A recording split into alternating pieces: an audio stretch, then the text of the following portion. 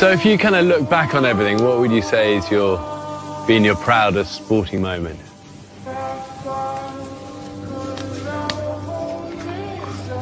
You ready to dream with me? Close your eyes. You're inside the Staples Center. The Lakers were down the whole fourth quarter by 16. If they lose this game, they will not go to the finals. Kobe has the ball at the top of the key. He crosses Scottie Pippen up. He goes to the lane. What is this? Is this a shot? No, it's a lob. The lob is too high. Oh my God, Shaq comes out of nowhere, throws it down. He's running down the court like this. Other people ask me what was I pointing at. Before I left, my son was 2 years old. He said, "Daddy, I want you to win." So when I threw the lob from Kobe, I threw it down. He was sitting in the suites. I'm pointing up at him. That's my proudest moment. Amazing. Did you see that? No, but I have in my mind now. Okay, got it.